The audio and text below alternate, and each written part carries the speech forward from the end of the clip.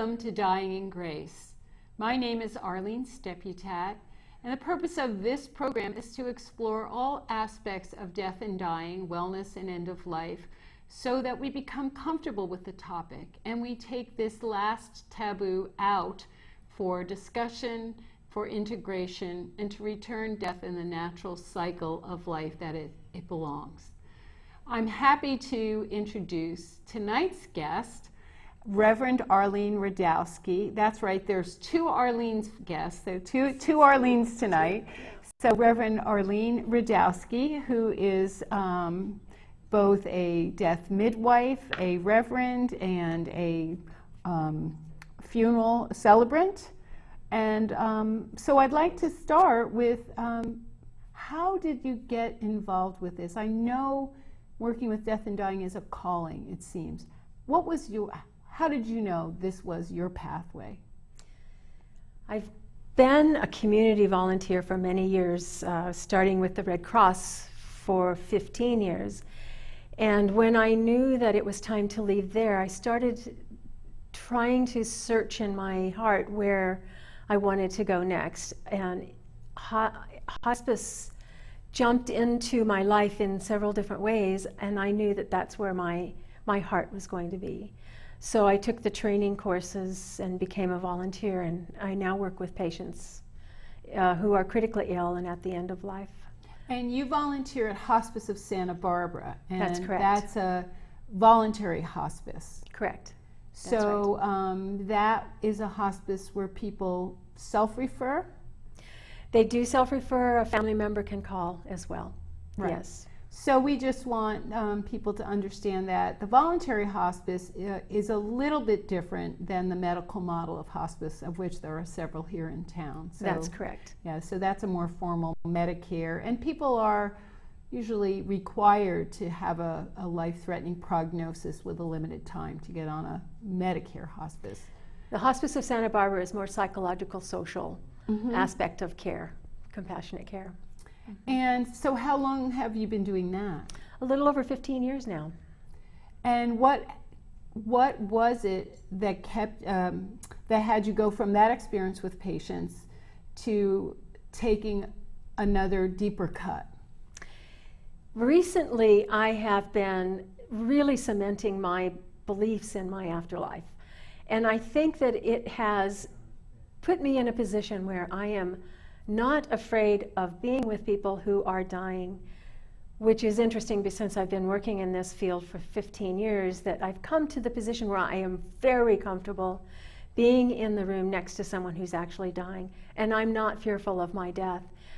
And I knew at one point that I wanted to be able to pass this along to other people. There is no reason to be afraid of dying. There are so many ways that we can handle the death itself afterwards, that the family involved doesn't have to be in a panic if someone dies, that it can be a peaceful end of life rather than this disarray that we often see when someone passes. And so I took the next step and took the classes that led me to where I am now. So tell us a little bit about the classes. What exactly did you take, and where did you learn it? And tell us a little bit about that. I had, in my research, come across several people who were death doulas.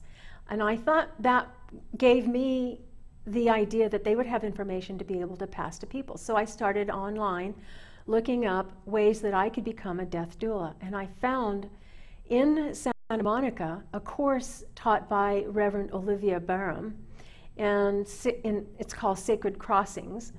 And she teaches people how to become death midwives. And that is it's similar to the death doula format, except we go a little bit farther, working with the dying people or the dead body. And then she also offers another weekend for the funeral celebrants, where we actually learn how to write and celebrate a funeral. So I just want to clarify for our audience who maybe only associates the word midwife with birth and maybe has not even heard the term doula, although certainly most of us have heard that term around birthing, and this whole idea of end-of-life doulas and midwives, death midwives, is actually on one level something that's always been done. There's always been primarily women That's right. that have been able to be with people that are passing, but now it's coming back up as we're really looking at the way we're doing death, and I think we're watching and seeing changes. So in the class, what kinds of things did you do? I mean, so they taught you some of these things. What were some of the experiences like? One thing that we have to remember is this is not new information. This is what we used to do. When our great-grandparents had a death in the family, we didn't have funeral homes to call or mortuaries to go to take care of the body.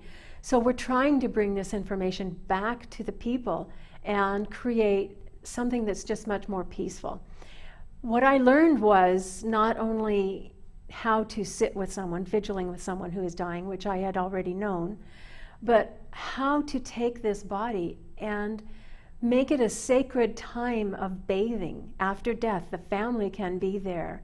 We can get special oils and create a fragrant wash water with washcloths, and actually shampoo the hair of the dead person as well. And to get the family involved, even children involved in this, really helps them to be able to say goodbye. Mm-hmm. And at that point, after we've dressed the body, we can actually help create a vigil with the body at home, if that's what the family would like to have. We can, in California, it's legal to keep the body at home for as long as they would like, as long as it's kept cool. And I know how to do that, how to keep the body cool. So I believe that you have a video clip Yes. from this class that kind of shows us some aspect of what you've learned. So I'm wondering if we can see that video clip and look at and experience it ourselves. And I think we got permission from the people that are depicted. Is that Yes. accurate? So Olivia Barham gave me the permission. She's with Sacred Crosses, that's the name of her organization.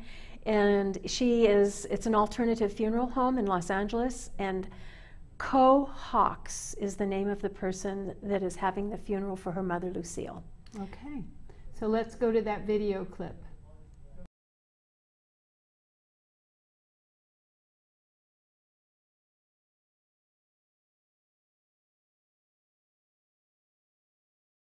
I wanted Mother to have a home service, and I didn't want Mother to go away from us once she passed away. So my brothers and I, who had been used to taking care of her and showering her and changing her, after she passed, we bathed her and put her clothes on and dressed her and surrounded her with candles. And I did not want her to just be taken away to a funeral home that I didn't even know, to be put in the refrigerator like a strange thing. It's like taking the baby away and putting it in the, in the nursery. You just want to keep the baby with you the whole time. That's how it is for my mother. We go full circle from birth to death. And I just wanted Mom to be at home. I prepared the wake box long time ago. Then I had my neighbor and I went to Home Depot and got the plywood, and he had all the pieces cut out and had it in his shed until it was time. And when Mama died this Tuesday, he put the box together, and then I got all the children to paint it, and the adults painted it, and we put messages in, and then my niece was in charge of putting all the photos in. So we put the photos on the lid so that Mom could be with the photos. And we just treated death as a natural occurrence. That death be something not to be feared, something that it's a new birth, that my mother is going to another spiritual realm, that we can help her get there by sitting with her and singing to her and praying to her.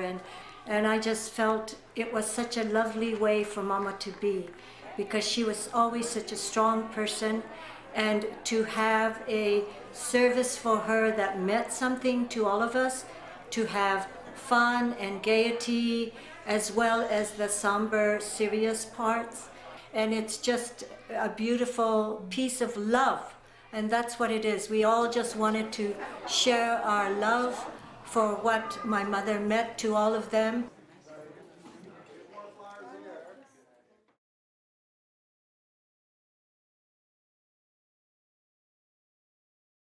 Well, Arlene, that was really moving to watch. And one of the things, well, there was many things that struck me, but as a child, my father died, and that was my first experience of death. And I wasn't involved. I didn't know what to expect. I'm an only child. No one knew what to do with children. And I was so struck by the way the children were involved with this. And it wasn't scary. It was so loving. I just... It's wonderful. And often the families don't know whether they want the children involved in something like that in the beginning.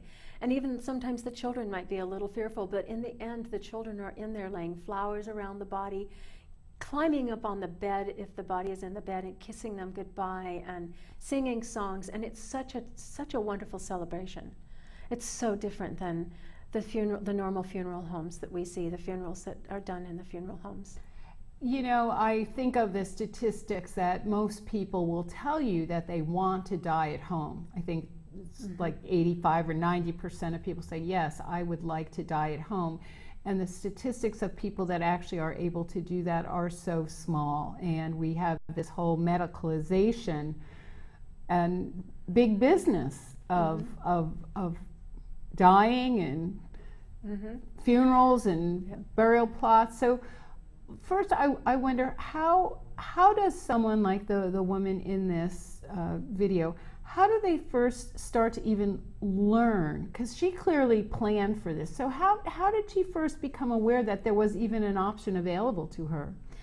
Often we don't know this unless you have some sort of curiosity. She said that she did not want her mother treated in the normal traditional way of going into the drawer at the funeral home mortuary. So I'm sure she started looking online to find out what the alternatives were in her area. And she happened to cross Sacred Crossings with Olivia, and she was able to take her through this home funeral. That's one of the things that I hope to be able to bring to our community, this knowledge that there are other ways of doing this. And even if your loved one dies in the hospital, if the body can be released to someone that has permission, and Olivia has actually created a funeral home and has a funeral director so she can get permission to have the body released to her from the hospital. She can take it to the person's home and have the funeral and the vigil at their home. So the body can be actually transported with special paperwork filed online in California. There doesn't need to be a process where a funeral director is actually brought in from a mortuary in town that has to be there or transport it, the body. It can be done in other ways. There are different alternative funerals as well. Often we think of when the person dies, we go to the mortuary, we pick out the casket, and then they're taken to a plot in the cemetery, or they're cremated. And it doesn't have to be done that way. You don't need to have a casket. You can actually be buried in a cardboard box if that's what you'd like to be buried in. You don't have to be embalmed. That is not legally necessary in California. It's just a tradition. And often people don't realize they have that choice. Embalming is really not a nice thing to do to a body. So if that's a choice that you want to make, you just need to have that knowledge so that you can ask for that not to happen if you do decide to go to a traditional mortuary. Then there are different funerals as well. You can have a traditional funeral, or you can have and burial in a traditional cemetery, or you can go to a green cemetery. The green cemetery is where your body will fully decompose. They don't allow plastic or metal or anything else in with the body other than a shroud and maybe a cardboard container box that has been decorated by the family. So that is a green funeral, and they're buried in about 6 feet down, covered, and then no marker, no stone, nothing is ever put there. And eventually the body will be taken back to the earth. Well, one thing when I first heard about green funerals, I didn't quite make the connection at first about how the environmental impact. And certainly people were and have moved away from traditional burial plots, although some people certainly still have them, and that is still done. But even in the South, where that was much more of a traditional climate, cremation is on the rise. And some people thought, well, there's not enough earth, and there was that. And but then cremation is environmentally, between the toxins of the embalming fluid and also the fuel that's used, the energy for people that are real environmentalists, the energy that's used is, it's kind of a wash. You're not saving so much. And so I first learned about truly that the green funeral is to go back to the earth and not inflict on the earth. Now here in Santa Barbara, do we have a place where you can have a green funeral? If that was something I wanted, is there any place in this county where that could happen? No, there isn't. Unfortunately, we still have to go out of state. And it's normally, if we want to stay close to home, it's usually Oregon. There's a cemetery in Oregon. There is a cemetery in Los Angeles that is accepting natural burials, and that will accept, say, a wooden casket that has nails in it, but it doesn't have the vault that most cemeteries will create, the concrete or fiberglass vault that lines the actual hole, and then the casket is lowered into it and it's covered. And the reason a normal cemetery does that is so that they can keep it level, so they can mow the lawn. Oh, so it's convenient for them. It is convenient for them, that's correct. And a body, right after death, if it's taken to a normal cemetery, funeral home, they are embalmed unless the family has asked not to have it done. And that is a very invasive procedure, and there are many chemicals that are involved in that. And all of the body fluids are completely drained, the chemicals are completely drained through it, and that's all flushed down into the sewer. And that only lasts for a couple of days. That's not something that's going to keep the body. People have this envisionment that the body will last forever if it's embalmed. That's not true. So that if you decide not to have that done, there are ways that you can bury the body without having that done. And there's another type of a cremation, and it's a biocremation, where the body is lowered into a liquid, and it completely dissolves the body down into an ash, and then all of that fluid becomes a pH, it's a positive, it's not an acid, it's a base, and it can be flushed down the drain without any impact to the sewers, and there's a residue that's left that can be handled the same way that ash is from a heat cremation. So there are many ways that we can actually be buried or have the bodies taken care of after death. One of the big problems that we have now are the costs of the funerals. I was just going to ask you that, and I wondered if the traditional funeral industry is pushing back against these alternative approaches, or what are you seeing trending? Are people starting to understand options, or no? The trend, once the word is out, is growing. However, the few people that I've spoken to that have had relationships in the past with normal funeral homes actually created a good base in the beginning, but now the funeral homes are pulling back. They're not wanting to partner with something that isn't an alternative. And I think what the idea that I would like to see happen with this is that the death midwife becomes a part of the actual funeral home, so that they can all offer these alternatives, but yet not be in competition with each other. And that's what I'd like to see happen in our community. I don't want to be in competition with the social workers, the hospice social workers, by offering this to their patients. I want to complement them. I want the social workers to take them through their living wills and have that completely filled out, have plans made, but then I'm able to go there once a week for an hour or two and ask, are there any changes? Can you think of any new music you would like to bring up and play in your funeral? Are there other things that you would like to talk about? Where the social workers don't often have time to do all of that follow-up. So there are many ways that we can bring this into our community, and I'm hoping that some of these doors will start opening soon.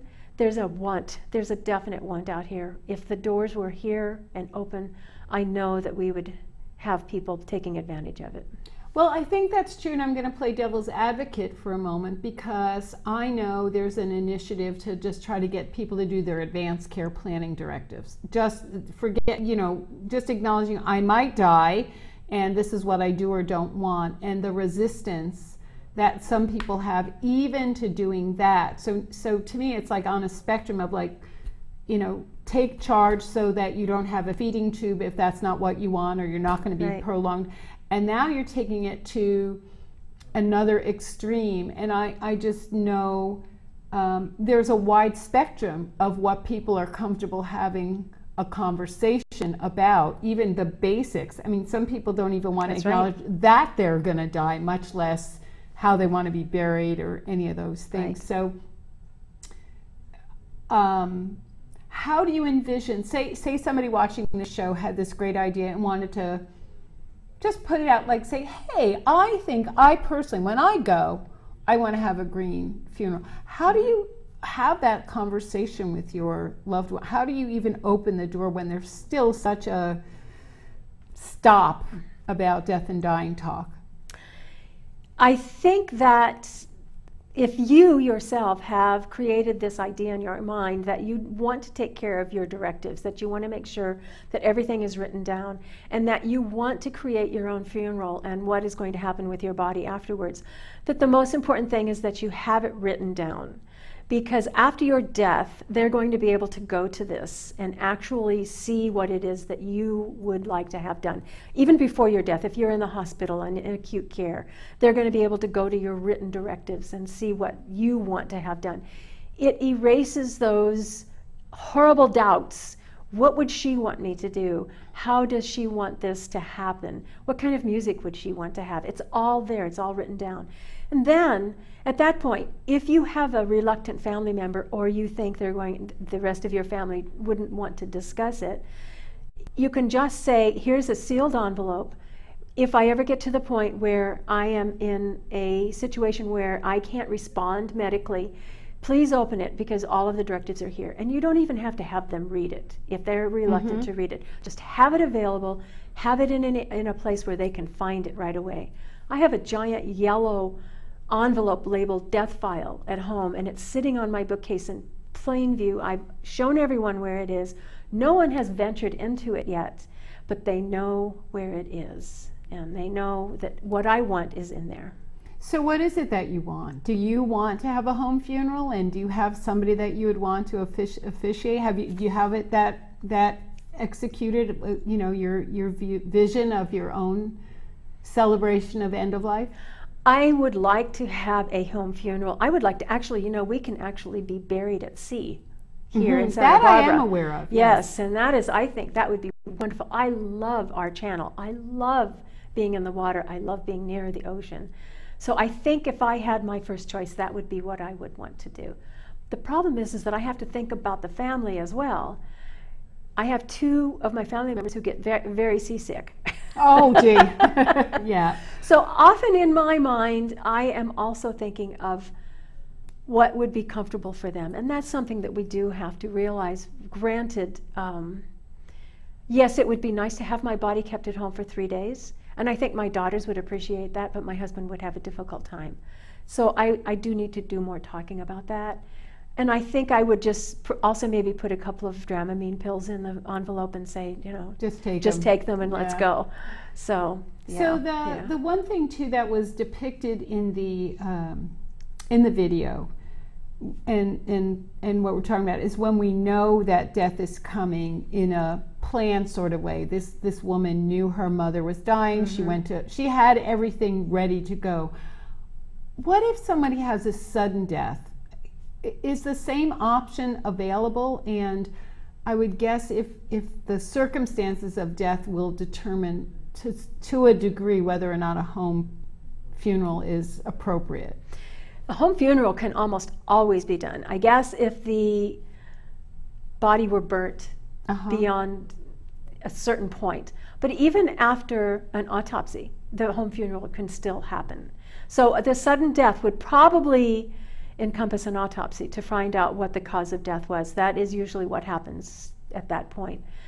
And it is getting the permission of getting the body from the hospital or from the morgue into the home.